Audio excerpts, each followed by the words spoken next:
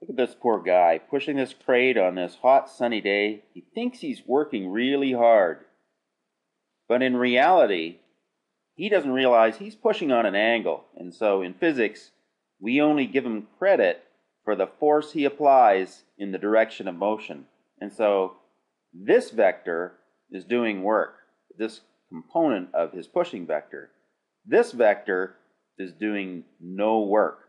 And that's because we consider work and energy to be very closely related.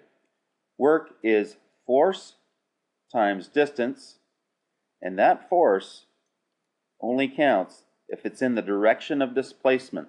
And the reason we only count force in the direction of displacement is because work has to result in energy, in joules.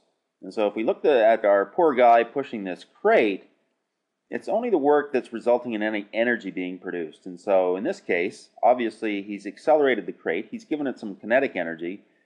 Now that he's at a constant motion, probably the energy that's being produced is in the form of heat energy, in the form of friction.